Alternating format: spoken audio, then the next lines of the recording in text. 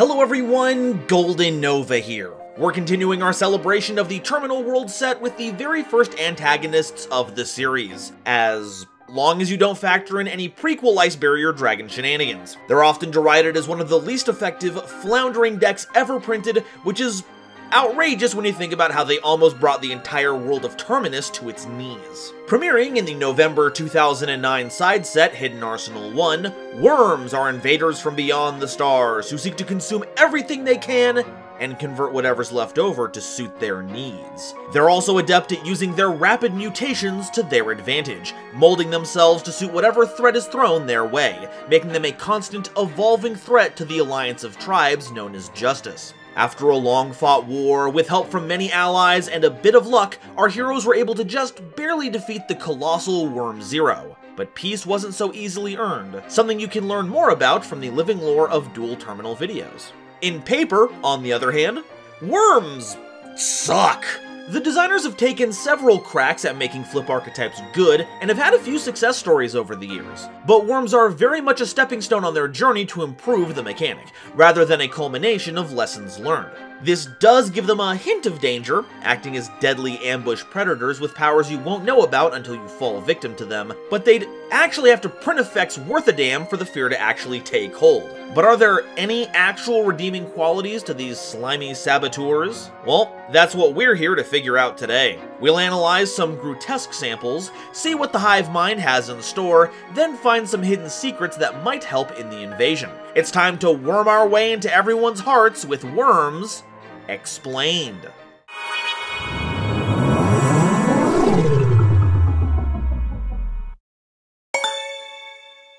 Today's episode is brought to you by my lovely patrons, as well as the wonderful people over at Dragon Shield. Get the sleeves as strong as dragon scales and save 5% on your order by using coupon code GoldenNova at checkout. So what's the deal with worms? Well, they're a series of light attribute reptile type monsters that have a big focus on the flip mechanic. Well, the ones we'll be talking about today are like that. There are actually several worm monsters that are not light reptiles that aren't meant to be included in our theme, but usually our type and attribute will keep us distinct from the rest of the worm rabble. As for what the deck does, well, lots of things. Like most early Duel Terminal themes, they don't really have a coherent game plan, they just throw everything at the wall to see what sticks, so don't expect too much from them. There's a reason they catch so much flack after all. Oh, and quick format change here, normally I cover monsters in level order, but a funny quirk about worms is that there's 26 of them, and they have a name for each letter of the English alphabet. So for this one, I've been compelled by forces beyond myself to cover them in alphabetical order this time around. First up is Worm Apocalypse, a level 1 flip monster with 300 attack and 200 defense, making this a Karibo card. And its effect targets a spell or trap card on the field and destroys it. Watch out! It is mandatory, so if you have any and your opponent has none, get ready for the repercussions. It's not the worst thing in the world to have some back row removal, but please, Apocalypse? I think the Space Noodles are trying to overcompensate for being the universe's most basic looking stickman drawing. Worm Barcess is a level 3 monster with 1400 attack and 1500 defense, and when normal summoned, you can target a defense position monster and change it to face-up attack position. This is actually one of the more clever pieces of design we have on hand, because it can be used as a stop defense on your opponent's monsters, but it's far more useful as a way to flip up a worm that's either stuck in face-down defense position or was special summoned face down that turn and needs a little help. Honestly, it's the job it was made for. Look at all those hands! This fellow could flip 4 days. Worm Carderos is a level 4 flip monster with 1200 attack and 500 defense, and if flipped, you can add a level 4 or lower reptile type worm monster from your deck to your hand. Shame that it doesn't help you search out your higher order worms, but we shan't look a gift horse in the mouth. It's weird, strange, vertical mouth. The theme is already in a bad way, so getting picky about search effects seems a little crass. Besides, this one already looks pissed enough for the both of us. Looks like it's already starting the evil revenge monologue portion of the invasion. Worm Dimocles is a level 4 flip monster with 1700 attack and 1400 defense, and if this card is flipped, it gains 300 attack and defense, putting it at 2000 attack and 1700 defense. Not the worst, it's got a decent enough normal lineup, and if it survives the flip, it's a little beefy, but not beefy enough to justify the wait. In fact, I'd be surprised if any of this was made of beef at all. Much more of a gelatin-based life form, I think. Worm Arakin is a level 6 monster with 2400 attack and 1200 defense that cannot be special summoned. Once per turn, you can select a face-up reptile-type worm monster on the field and change it to face-down defense position. This is actually a pretty useful effect, getting you more value out of your worms by getting their flip effects multiple times. Might even help to leave them in defense position where their low stats aren't going to get your life points roasted. But it's so funny to see that they thought this effect was so good, so valuable, that they had to put a no special summon restriction on this card, when other archetypes would just let their monsters do this by themselves. Heck, not even later, Pac-Man was doing this, for crying out loud. I'm telling you, worms are a disgrace to the noob-munching camels. Worm Falco is a level 2 flip monster with 500 attack and 800 defense, and when it flips, you change all face-up reptile-type worm monsters you control to face-down defense position except this card. Like Arakin, this helps to reset our worms to get more value out of them, and is potentially a lot easier to resolve than the big bungler. What gets me is, this isn't the only Falco in Duel Terminal. Gustos have one too, but their themes have never actually met. What's going on here? Worm Ghouls is a level 4 monster with 1500 attack and 300 defense, and each time a face-down defense position monster is flipped face-up, place a worm counter on this card. And this card gains 300 attack for each worm counter on it. Okay, as far as effects go, this isn't half bad. It rewards us for doing what we want to be doing with a monster that can actually stand on its own. Flip 2 worms, and this is at Cyber Dragon power. Flip 2 more, and this thing starts actually threatening real monsters. And this counts your opponent's monsters too, which means Book of Moon doesn't only stop your enemy, it bolsters you as well. Now, for the love of God, go get a tissue, you're covered in mucus! Worm Hope is a level 1 flip monster with 800 attack and 1500 defense, and when this card is flipped face up by an opponent's monster attack, draw a card. And when this card is sent from the field to the graveyard, send a card from your hand to the grave. So it cycles you a card, but only if your opponent attacks over it. Otherwise, you just discard a card. That's incredible how bad this card is. Holy cow. I mean, there is a world where it gets flipped over and doesn't get destroyed in battle. Then you could return it to the hand or flip it back face down, but I'd like to ask how in the heck you're supposed to enable that on a body this small? This card's name is right. What did they hope to accomplish with this? Worm Illidan is a level 5 monster with 2000 attack and 1800 defense, and each time a card is set on your side of the field, place a worm counter on this card. And you can remove 2 worm counters from this card to select a card your opponent controls and destroy it. Now, I was looking some stuff up for this video, and one trivia article poster posits that Worm Hope is the younger version of Illidan. And I can see what they mean. While it's at a different angle, they are posed the same, and even share the same chest lights. I just wish there was a better connection between the two. Like, if the effects or stats lined up in any meaningful way. The effect is good though. The more you set, the more removal you get. And hard removal, especially in this era, is hard to come by. Set a monster face down and set a spell and trap card, and that's that. Hey, maybe there is some hope for these cards after all. Worm Jetalixby is a level 3 flip monster with 1200 attack and 0 defense, and when this card is destroyed and sent to the grave the turn it's flipped, special summon it from the grave in defense position. This essentially makes it a double blocker, though if you do have a quick effect that can flip this face down before it gets attacked again, you could get another summon out of it. There's also the odd scenario where you flip it on your turn, crash it into something only to have it come right back, but that's a bit much, and I don't know what it really accomplishes. Honestly, a pretty bad specimen. Can't even secrete the fluid that dissolves and reshapes the environment around it like the rest of the worm, so they cover themselves in just normal mud to pass it off. Real shame. Worm King is a level 8 monster with 2700 attack and 1100 defense, and this card can be tribute summoned in phase of attack position by tributing a reptile-type worm monster. You can tribute a reptile-type worm monster to select a card your opponent controls and destroy it. That's right, you get to take a worm you've already used up and chuck it at a card you don't like. No bothering with trying to reset it to get more value, you just get a 1-for-1 trade. And don't worry, this isn't once per turn, so if you get bogged down by a surplus of these, then you've got a full salvo to mess up your opponent's field with. You even get to tribute summon it for a steal. How nice. Now if only they would stop letting their mouth do that worm thing, it'd be perfect.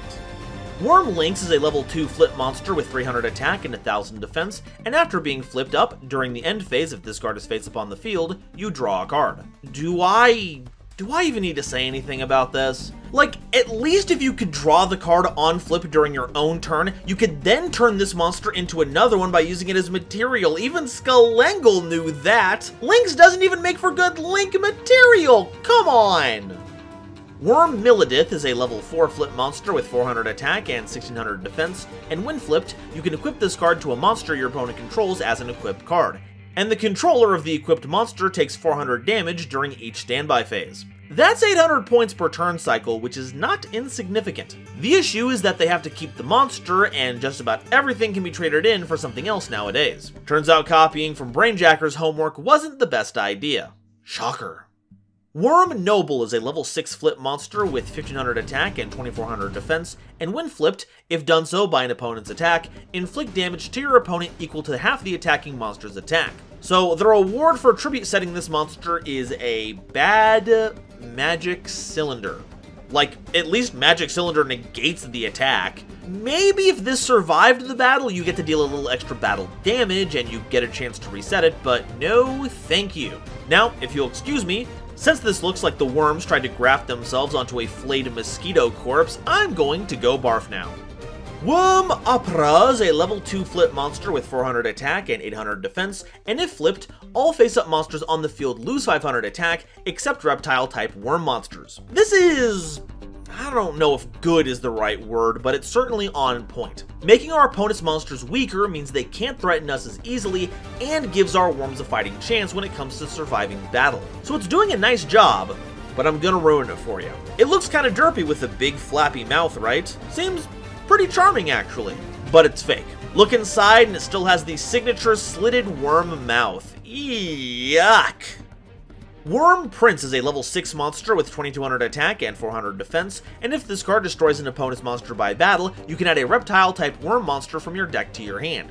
But destroy this card during the end phase if you don't control another reptile-type worm monster.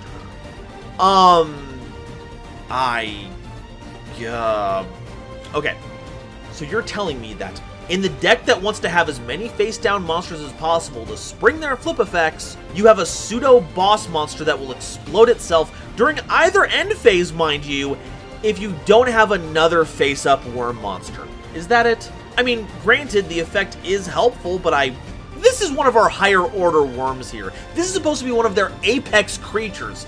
I think we should not talk about this anymore. I'm already getting a migraine. Worm Queen is a level 8 monster with 2700 attack and 1100 defense, and you can tribute summon this card in face-up attack position by attributing a reptile-type worm monster. And once per turn, you contribute a reptile-type worm monster to special summon a reptile-type worm monster from your deck with a level less than or equal to the tributed monsters. So you're only ever trading down, or even, you're not going to be able to take a Falco and turn it into a king, sadly. But being able to swap your worms to some degree is still a nice trait to have, and still comes with that tribute summon discount so you can get this out early. Sadly though, we are missing out on potentially the best piece of art in the game, as we're about 1 second before Queen scarfs down that Damocles like the universe's most toxic gummy bear. Worm Rakuya is a level 4 monster with 2400 attack and 1200 defense, and it can only declare an attack the turn it was flipped face up. If this card attacked, change it to face down defense position at the end of the battle phase. So if you normal or special summon this, you've got a body that just sits there. If it gets flipped during your opponent's turn and still somehow survives, it's still just gonna be a big, immovable body. I know there's a lot of low-level monsters with high attacks and a drawback, but this one takes the cake. At least monsters like Goblin Attack Force get to attack the turn you summon them. But I should have seen this coming. The giant undefinable blob with teeth is bad at attacking. Who could have guessed?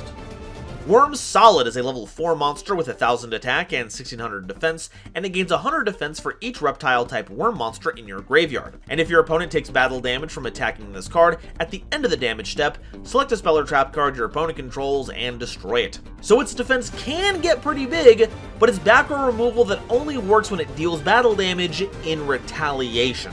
I don't care what the name is, this card is definitely not doing you a solid.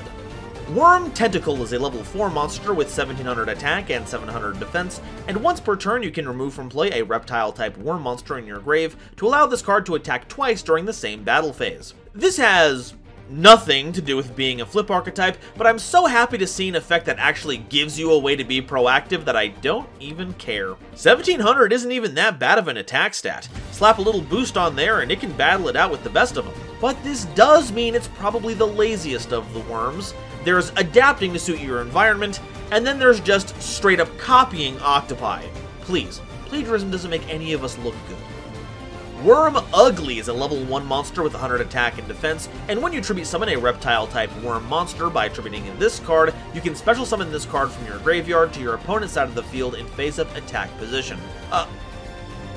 Wait, oh my god, is this honest-to-goodness combo support in Worms? Like, okay, you can tribute this to summon Worm Prince. That gives your opponent this ball of slime, and now you have a target you can run over to get that search. Oh, I'm so happy! But that's about all there is to say about this card. There's not really a lot of things this does outside of that, though it potentially also shuts off cards like Lightning Storm. But the name Ugly is a little much. Take an issue to the green globs there and you've got yourself a cuddly little slime orb. I'm asking for a plush right now.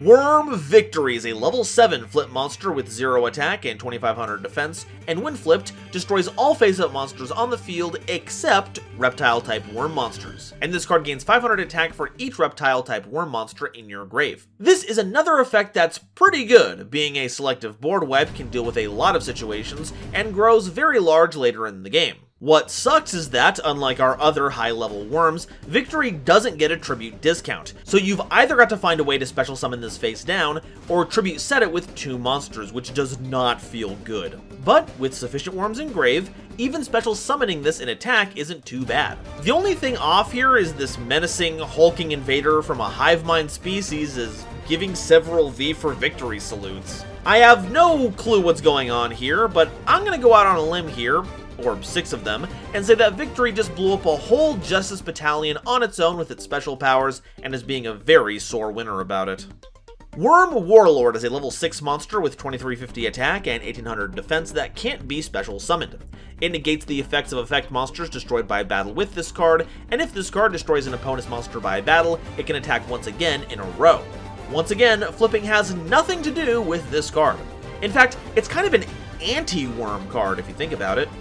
It can plow through a whole field of them and you never have to deal with any of the consequences. But on the other hand, this gives you a way to deal with a whole field of monsters. There's no limit to the amount of extra attacks you can get here, so as long as you make sure that Warlord is swole and beats up monsters in battle, it's got serious Bujente Susanoo potential. Heck, you even get an additional direct attack after it's all done as a reward for clearing out that field. It's just a shame you can't special summon it. It sucks that they printed a queen that was clearly meant to toolbox your monsters around and made it so 2 of those can't be special summoned. This theme is as poorly thought out as Warlord here is. Who thought putting the arms and legs in this configuration was at all helpful? The next 2 worms are ones we actually have to talk about together. Worm Zex is a level 4 monster with 1800 attack and 1000 defense, and when this card is normal summoned, you can send a reptile-type worm monster from your deck to the graveyard. And if you control a face-up Worm Yagan, this card can't be destroyed by battle. Oh, hey, a name drop. Worm Yagan is a level 4 monster with 1000 attack and 1800 defense, and if the only monster you control is Worm Zex, you can special summon this card from your grave in face-down defense position. And if you do, remove it from play when it's removed from the field. And when this card is flipped face-up, select a face-up monster your opponent controls and return it to its owner's hand. So you normal summon Zex, send Yagan from deck to grave, and look, you fulfilled the requirements to summon out Yagan. From there, Yagan would be a compulse waiting to happen that would give Zex battle destruction immunity once it got flipped up. And from that point, you could overlay him for a rank 4, keeping Yagan from being banished. This little combo was so neat and compact that you'd actually see this being played in a lot of decks, especially slower ones, as a way to give you a little extra interaction when backed up with a bunch of trap cards. And in that regard, probably makes them the most competitively successful worm cards in the history of worms. So next time you hear people talking smack about X and Y, you make sure to put them in their place. Lastly, we have the theme's sole extra deck monster, Worm Zero, a level 10 fusion monster with question mark attack and 0 defense, requiring 2 or more reptile-type worm monsters as material. For each fusion material with a different name used to fusion summon this card, it gains 500 attack, and also gains these effects. With 2 or more, once per turn, you can select a reptile monster in your grave and special summon it in face-down defense position. With 4 or more, you can remove from play a reptile monster from your grave to send a monster on the field to the grave, and with 6 or more, once per turn, you can draw a card. This is it. The singularity of the worms, their most deadly form, and honestly, it's not bad. While a 2-material 0 isn't going to do much, it's still a worm revive from grave, or honestly any reptile since this lacks that archetypal distinction. But a 6-material one will prove to be a real asset, because those effects are going to add up turn after turn. And don't think I didn't see them trying to subtly suggest the best card for it, Future Fusion. All the buildings pointing at a single vanishing point is a little on the nose, don't you think? But when that card was at full power, yeah, it was kind of a menace. You'd see something similar with 5-God Dragon. You could send every worm in your deck to the graveyard, then you'd have a whole lot of light monsters in there to do with whatever you please. And let's just say that Worm Victory is going to be very thankful. In fact, this is the card that makes best use of Victory, because it special summons face down. If this ever, and I mean ever, gets support, I expect Worm Zero to be at the forefront of any competent list, especially with all the advances we've made in Shaddoll Fusion style effects. But regardless, you can always say there's gonna be zero reason to play worms. Alright, after that enormous section, let's take a small break and talk about the spells and traps. Worm Call is a continuous spell card, and once per turn, if your opponent controls a monster and you control no monsters, you can special summon a reptile-type worm monster from your hand in face-down defense position. I don't know what it was, but there were so many continuous spells like this back in the day. This one made sure to keep the most important thing, special summoning face down. This also enables Worm Victory because there's no level cap, but also helps you get more worms into rotation, either to give you more effects to use, or free tribute fodder for your big worms. Again with the big city though, good grief. This has more lore implications than I care to shake a stick at. Like, bonus theory, we know that Duel Terminal and World Legacy are connected because of a veto, right? But both also have these random cityscapes in them.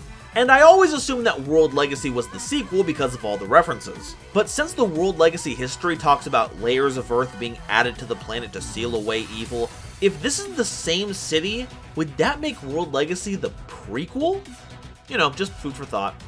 W Nebula Meteorite is a normal trap card that changes all face-down monsters on the field to face-up defense position, and during the end phase of that turn, change all face-up light reptile-type monsters you control to face-down defense position, then draw a card for each. After that, you can special summon a level 7 or higher light reptile-type monster from your deck.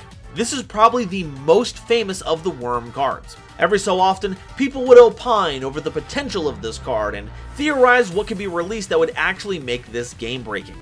And there's a lot to like here. You get to trigger all of your worm effects, draw for each that make it to the end phase, then summon out one of your big bosses for free. It's actually wild. It just has to, you know, resolve. And the only deck where that's a payoff is Worms, so getting this W is still a ways away. Alright, so that's all the worm cards, but what do we do with them? Look, can I be real with you? It's not a flip control deck. There are so many other decks better than us at that, but for some reason, we've got some really neat aggro pieces. Between big monsters like King, Queen, Warlord, and Victory, we're putting in some massive numbers. If we have good flip effects, we should obviously include them, but we're gonna have to cut a lot of chaff, and get help from a lot of other light reptile cards, which there are a lot more of than you might think. So what can we play to help them out? Well, right off the bat, let's go over some generic reptile support. King of the Feral Imps is a generic rank 4 that searches out any reptile from your deck, perfect for summoning off of Zex and Yagan. Snake Rain is a lovely card for filling up that grave with reptiles, which will almost exclusively be for gassing up Victory, or even Evil Dragon and Nanta if you want the extra option. Though you also have the option of sending Night Sword Serpent to help give you some free level 4 material. And you know who else likes being sent to the graveyard? The Ogdoadics! In fact, it probably gives you the best summon off of W Nebula Meteorite possible in the form of Ogdo Abyss, the Ogdoadic Overlord. Gotta love another big board wipe.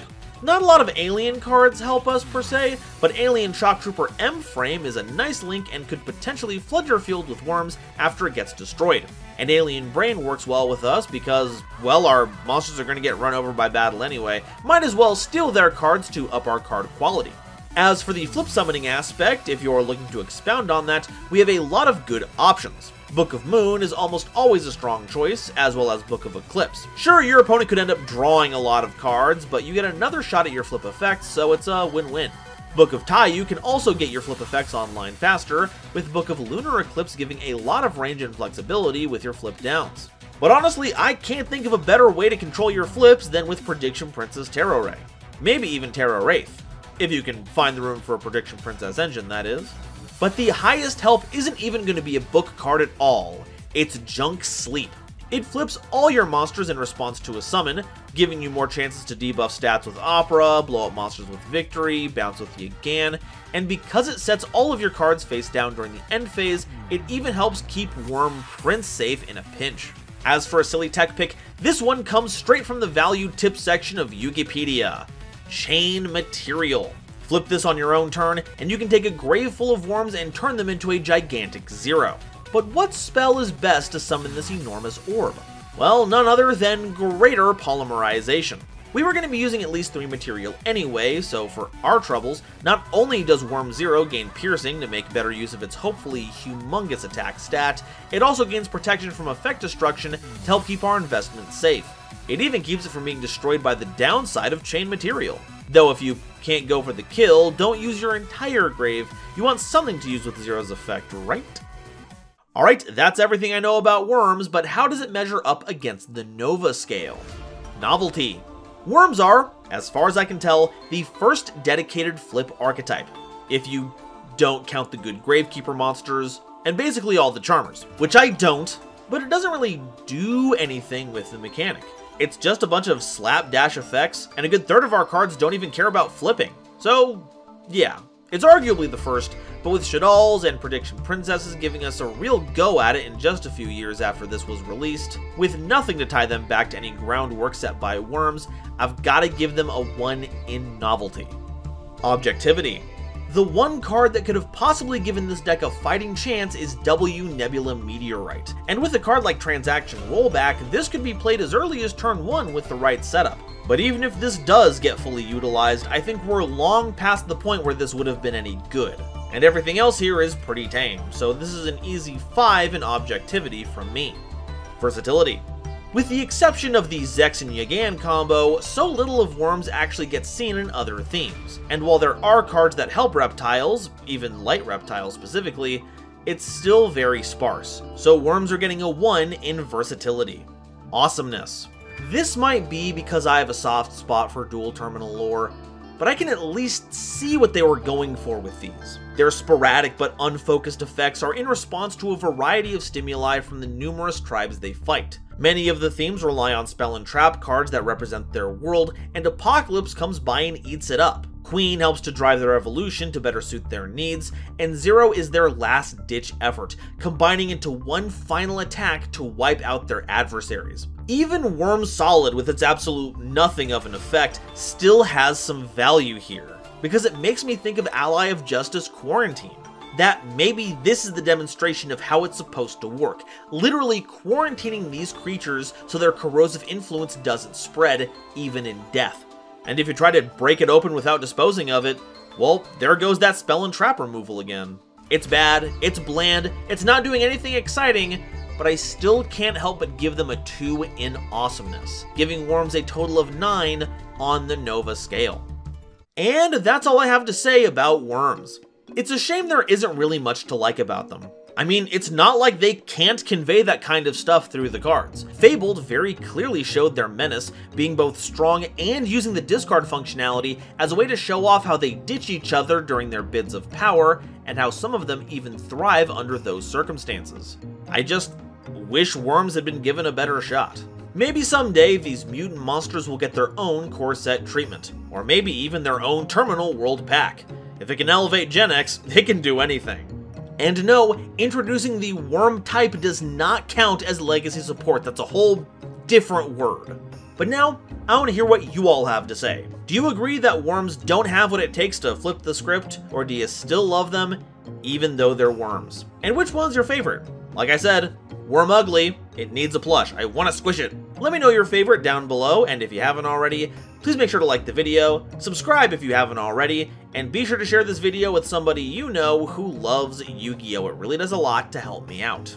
Today's episode is brought to you in part by Dragon Shield. Get the sleeves as strong as dragon scales that also come with their own lore while saving 5% on your order. Just make sure to use code GoldenNova at checkout.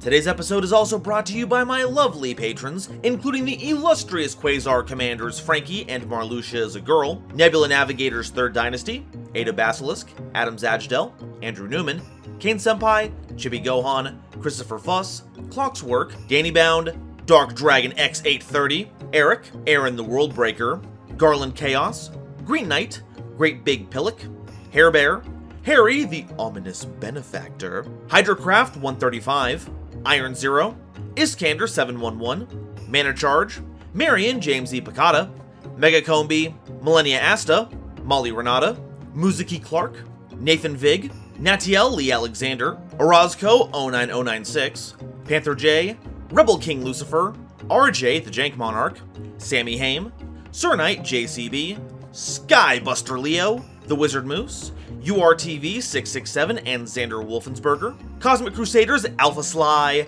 Almento 5010, A Random Pup, Ariel Kersey, Beluga Masta, Blue Gem, Borger with the Shotgun, Chaz Ghost, Corbinisms, Drachenwald, Eki Bullock, Emily, Eva Padilla, Hike Boyagian, Howling Zangetsu, Herbal D, Inblink, Jester Design, Kale the Dragon, Carp, Kevon Public, King Scarlet Yu-Gi-Oh!, Lord Whoop-De-Doo, Manga Pages, Matt Simmons, Michael Shimabukuro, Mustafa Aiden, Nitromo, Psycho Reaper Gaming, Shizuki Nijimura, Sophie, apparently, Stephen Williamson, Taylor Seymour, The Legendary Raven, Tucker Ordorn, Venusian Teapot, and Zeldreka, as well as the wonderful Starlight Explorers you see on screen now. If you'd like to help me in my journey in covering all of Yu-Gi-Oh's archetypes, get my videos early, be a part of these credits, and participate in monthly custom card reviews, I'd be super grateful if you'd consider checking out my Patreon in the description or joining as a YouTube member. And if you'd like to see what all the fuss is about in regards to the story, check out this playlist of videos that I've made covering the Duel Terminal lore. Thank you all so much for watching, and I'll see you next time. Bye-bye.